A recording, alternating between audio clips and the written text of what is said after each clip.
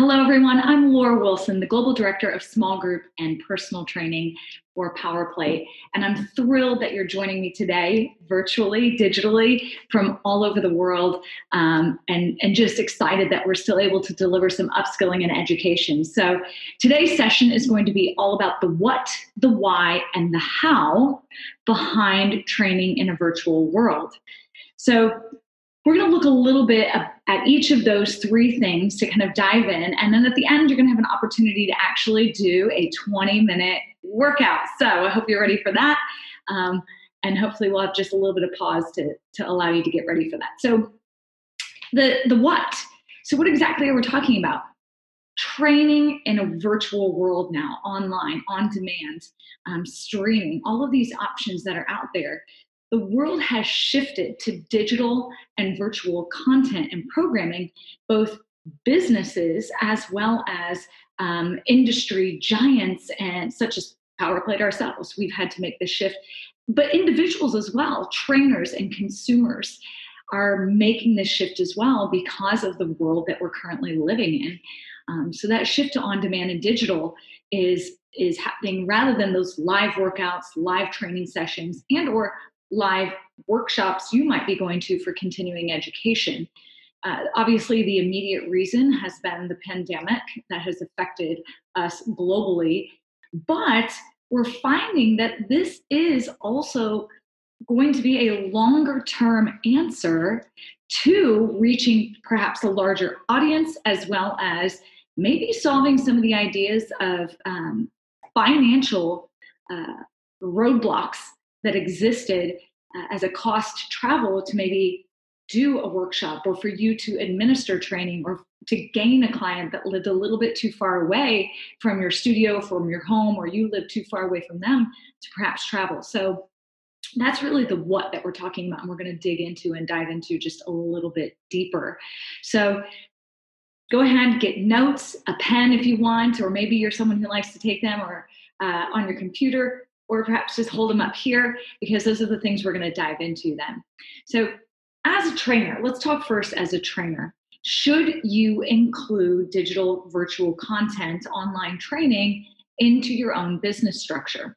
Well, if you've found, like many of us in this field, myself included, not just working on PowerPlay side, but on the trainer side, that you've lost clients due to the pandemic, it might be time to start thinking about how can you implement digital, online, virtual, some kind of alternative so that you can still generate revenue. We can also dive into just a little bit. I do want to discuss how PowerPlay has been doing this as well, because we found we can't host live workshops due to what's going on in the world. So what have we been doing to hopefully still service you guys? Well, number one, right here. I'm in my own home speaking to you, and you're in your own home perhaps consuming this information. So shifting to a focus where we can deliver things via Zoom, podcasts, webinars, or even sometimes live streaming content is the answer to being able to still upskill and educate our trainers globally. Now, I want to really discuss three things for you as a trainer and for your consumer. The first one is the idea that you can perhaps gain a larger audience, both for your brand and for your actual clientele. That's the first one. The second one is this idea of pivoting and making sure that your business can kind of withstand anything that might happen. This is certainly not over, and could perhaps, as we've seen here in the US, we're taking a pause, and some places are even stepping back. They keep predicting globally that we're going to have another surge for COVID-19. Now, whether it's COVID-19 or some other situation that happens sometime in the future, that's the second thing, is the idea of being able to pivot your business structure so that you can kind of weather any kind of event that might be thrown at you as far as your business structure. The third one is keeping yourself upskilled, relevant, and up to date in what's going on in the market around you. So that's the three we're going to address right now as far as you as a trainer and reaching your clients and consumers. So let's dive into that first one. This idea of being able to address a larger audience than you currently did, maybe pre-COVID-19, pre-pandemic. So in a traditional setting, we have perhaps a trainer system where either you're traveling to your consumer or client's home and or they're traveling to you. So it really became about whether or not it was feasible to travel and make that travel in distance time. When we think about the fact that, yes, we were absolutely, not able to travel, that's obviously the first thing that's affecting our business is our clients and consumers, even those close to us, are no longer able to travel. However, suddenly when we think, okay, so how am I going to address or train or keep them healthy and fit? I can do that virtually, digitally, through social media, through other possible outlets. But secondarily, you've opened up an entire new pool of customers and clients that you can reach. People that before you had not considered because they weren't within a physical traveling distance to you. Now you're going to be able to offer a service to them that doesn't require you to travel to them or them to travel to you. We can use phones, we can use laptops, we can use all sorts of other avenues to still get them the results and still have somewhat of a one-on-one or personal touch by being live with them virtually. So that's really crucial to being able to keep yourself in business and reach a larger audience. So you can really, really, really make a difference in loads of people's lives with Power Play training. The second thing, this idea that we've got to be able to pivot. I've seen so many trainers in the last few months take a different job or an additional job outside of training because they were unsure of how to navigate this idea that we were suddenly in a digital world. So perhaps they went to work in a completely different field. We need to make sure that we have a business that allows us to pivot and still meet with our clients and still get them the results that they're looking for, keeping them healthy and well. So doing digital virtual content, whether it be through email, again, or actual live streaming, allows you to still be able to provide the great information, programming, and results that you can deliver to your clients. Third, we've also got to keep ourselves upskilled and relevant. The awesome part about that is that we have seen so many of the industry giants, Power Play included, pivot to create CECs and upskilling that are available to you digital, online, virtually, whether it be through watching modules and then taking the practical test online, or perhaps attending a podcast and actually doing something live.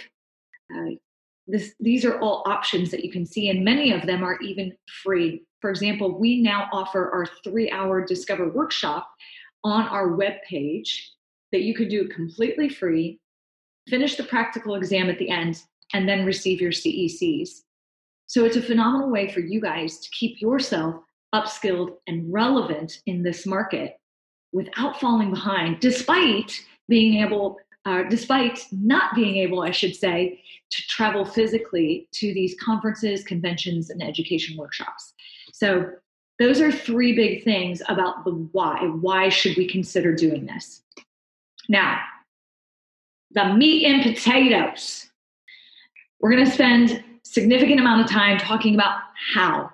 How can you do this? Well, I'm hoping that some of you have participated perhaps in some of the things that we've been doing at Power Play. Number 1, I just mentioned it, taking that Discover workshop or upskilling workshop that you can do and receiving CECs completely online. So you get a little idea, a little taste of what's out there. It's provided in YouTube clips that trainers can watch at their own speed and then finish the test on their own and get everything emailed back to them. We've also been creating content through our live content streaming on Facebook, on Instagram, and then eventually putting them onto YouTube, Facebook, and IGTV. So these are live sessions. So if perhaps you typically run sessions during the day that you allow people to book into, for example, running the PowerPlay small group training, you can be running those sessions just as if they were there working out with you. They're just going to be doing it from their home. And in fact, people can even do it even if they don't have a power plate. So if you're a power plate trainer and you're thinking, man, half my clients don't have power plates, they can certainly join you without a power plate. And then hopefully they'll be incentivized to maybe even get one for their own home. But if not, those live streaming kind of follow along sessions are a great way to generate users, content, followers that kind of dial in. Now you're thinking, well, that doesn't really generate revenue. In this case, the example that I'm giving, how PowerPlay did it, it does not. We were not asking for revenue for those sessions.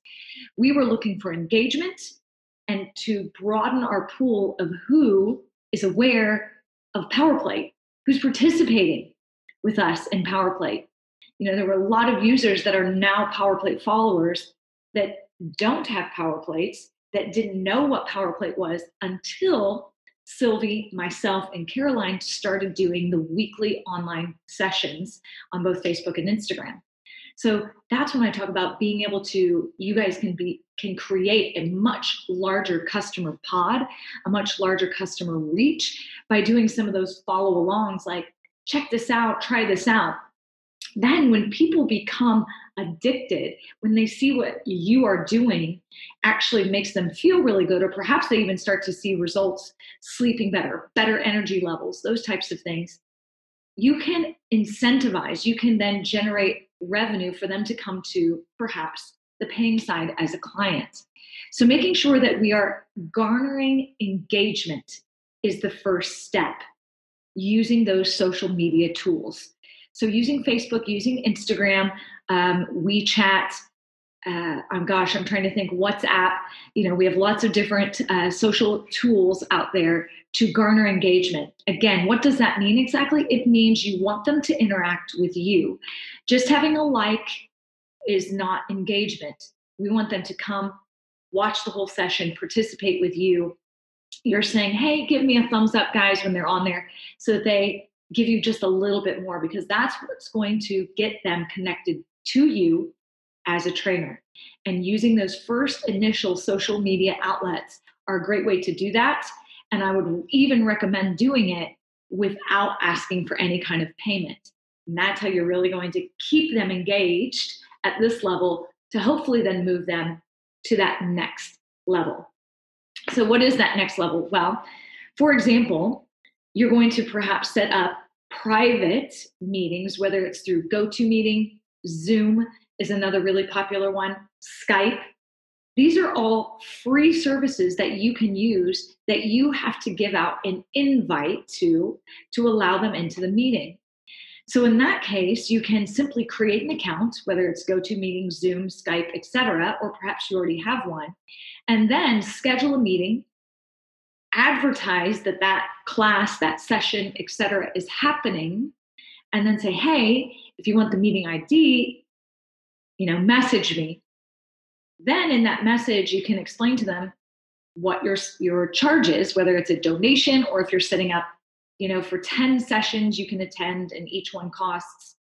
So it's absolutely customizable depending on how you want to create sessions or allow for training in that mode of business, engagement, and then getting them into a session.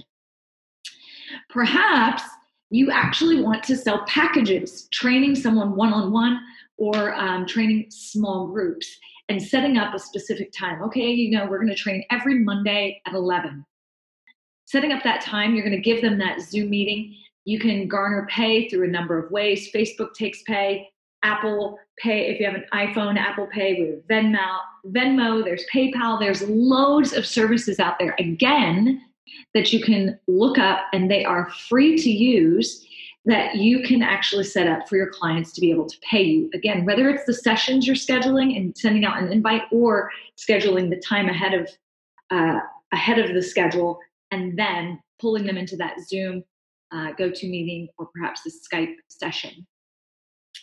So now you're starting to see some of the things that you might need to be able to do this.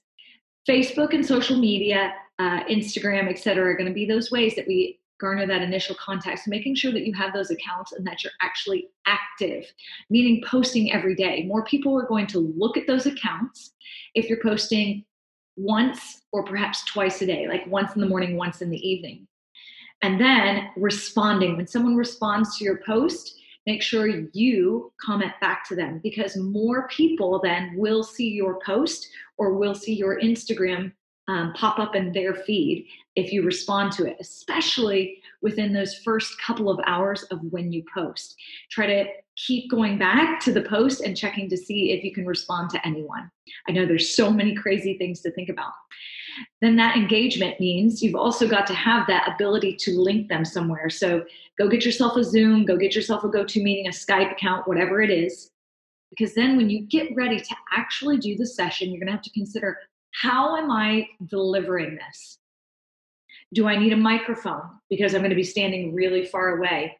There are lots of different microphone choices that actually plug right into your phone, and then you actually wear the microphone, or it can clip on, or it can plug into your computer, so that you could even be playing music in the background on maybe a Bluetooth speaker, in addition to then having your microphone being really clear so that they can hear you and you're not yelling if you're standing back from the camera so that they can see your full body. So we have to have some kind of audio. Music is optional. That's completely up to you. You're going to need a camera, whether it be using your phone, or in this case, I'm actually using my laptop, which I do often when I talk about doing Zoom meetings, Skypes, or GoToMeeting, as I just use the camera that's in my laptop. Then the next thing you can consider is maybe a tripod. If you are using your phone, you might need to invest in a tripod to hold the camera and phone in place, because I've actually been on lives where someone's camera fell over. They didn't have it in a tripod. It kind of disrupts the whole session. So making sure that your phone is securely in place as you're getting ready to set up the meeting, open the meeting, or your laptop in place, one of the two. Last but not least, you're going to make sure that everything is working before you start, getting all your equipment ready, that they can see and hear you on the camera. So you always want to have a couple of practice sessions, I guess I would say, before you get that set up. So we've discussed how we garner engagement, what system we're going to use to deliver the contents, what we need to be able to deliver the contents. Then the last thing we actually have two things. The last two things we want to talk about is the payment methods. Like I mentioned, Apple Pay, Facebook, Venmo, PayPal. There's loads of different ways that you can garner those sessions. But the biggest thing we should discuss is the programming itself. I mentioned you can do one-on-one, you can do class sessions. So treat it just as you would if you were in the gym. Are you running small group? Are you running a semi-private? Are you running a one-on-one session? Typically, we would have some kind of initial consultation with that client. You still need to do that. And ideally, we do that in a face-to-face meeting.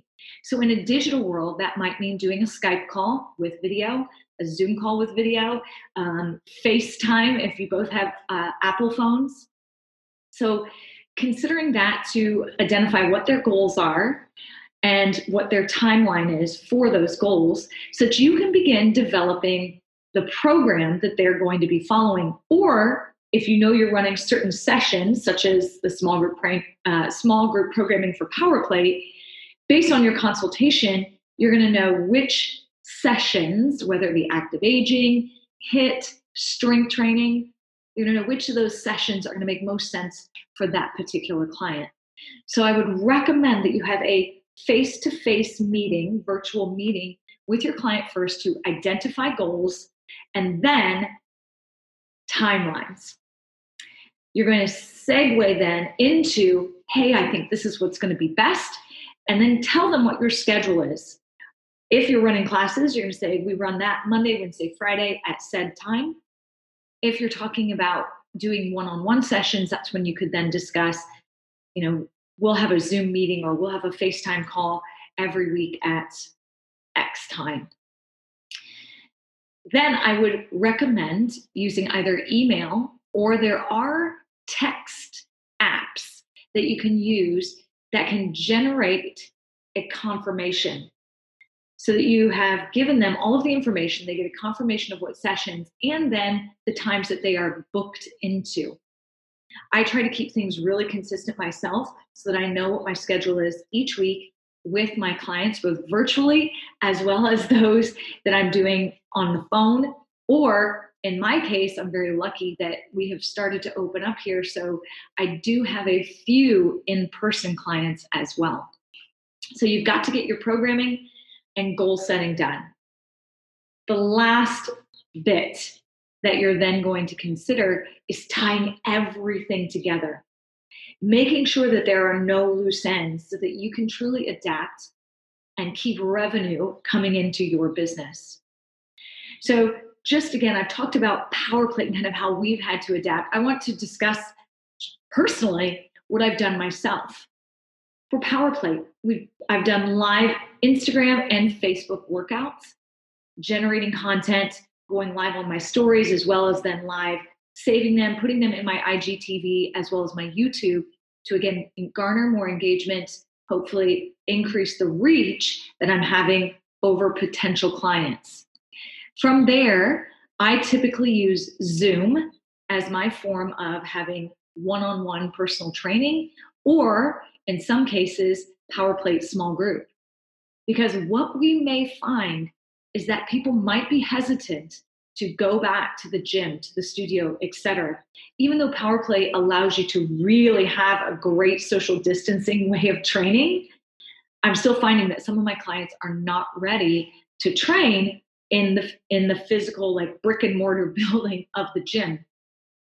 So they have continued to request that they stay in this virtual training market where they have my Zoom link, we dial up, I see them on their PowerPlate, they see me demonstrating exercises on my PowerPlate and running the training session pretty much how we would if I were there in person, with the exception of you can't feel, touch, move. You're still going to be watching, correcting technique, instructing, and coaching them. It's just not that physical presence right there with them. That has really allowed me, if no other thing, it's allowed me to just stay in contact with my clients. So during this time, it's almost a 4-month shutdown now, I have not lost a single client that I train on PowerPlate, because I've been able to shift and pivot through social media, as well as then revenue generating through the Zoom, Skype, GoToMeeting side, and keeping my clients on track. One of the most wonderful things about this is that we do have PowerPlates that are meant for home use. We have multiple models. And so I had a number of my clients who ended up purchasing personal PowerPlates and or the Move in particular. Those were the two most popular, so that they could train on a PowerPlate at home rather than train on the PowerPlate at the gym. So those adaptations are something that you need to consider when you're looking at your business, A, to pivot, to be relevant in this moment, but B, moving forward in a world that could be shifting and changing. Perhaps your clients decide that they're not coming back to the gym, that they've established a new habit of working out from home.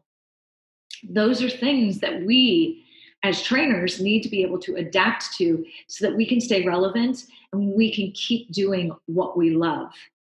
So, training in a virtual world, it is certainly a way for you to adapt and kind of weather this trying time, but it is in fact a way that you can garner more business, a larger reach, and perhaps more money long term by utilizing both the social, digital, virtual world, in addition to those that are going to come and want to see you in person.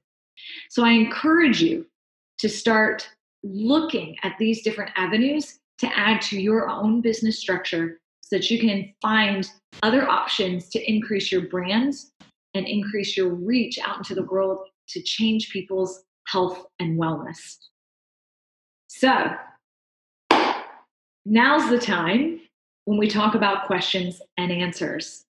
So I'm going to allow you to submit those to Leo and Steve so that I can come back and answer those for you. So any questions you have all about training in a virtual world, whether it's the what, the why, or the how, I am happy to answer those because I've been navigating this world myself, and I am here to help you guys start branching out if you haven't already.